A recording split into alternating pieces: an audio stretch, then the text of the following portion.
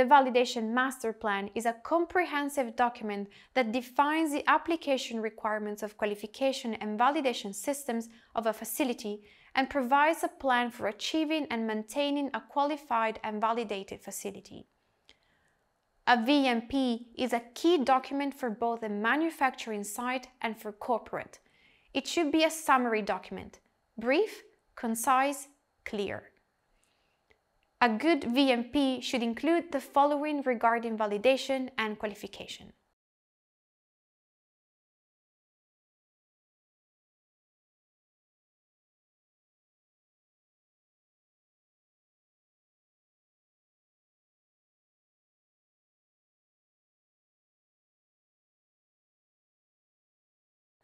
This includes a validation strategy using a life cycle approach.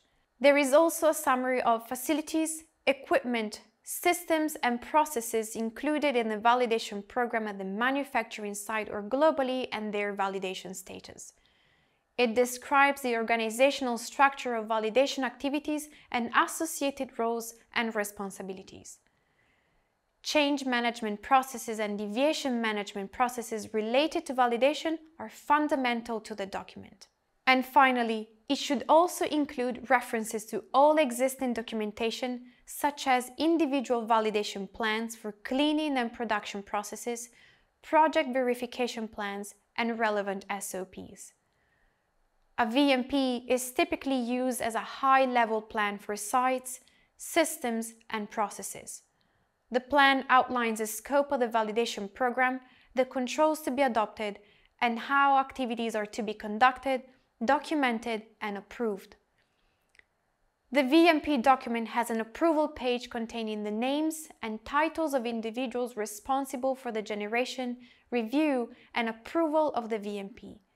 It usually includes individuals responsible for regulatory affairs, quality, engineering, and manufacturing.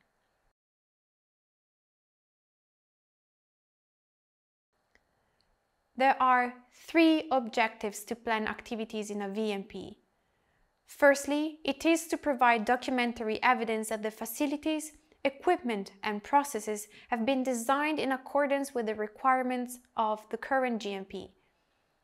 Secondly, it is to gather important evidence that the facilities and equipment have been built and installed in compliance with their design specifications. And finally, to ensure that the facilities and equipment are operating in accordance with their design specifications to repeatedly and reliably produce a finished product of the required quality. The VMP should cover all of the following.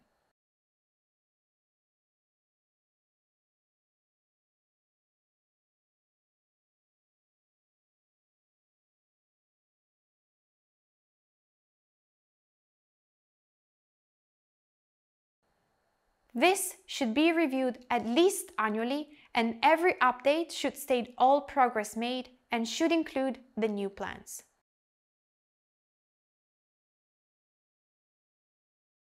No, the project validation plan is another document which is specifically for an individual piece of equipment, system, or project.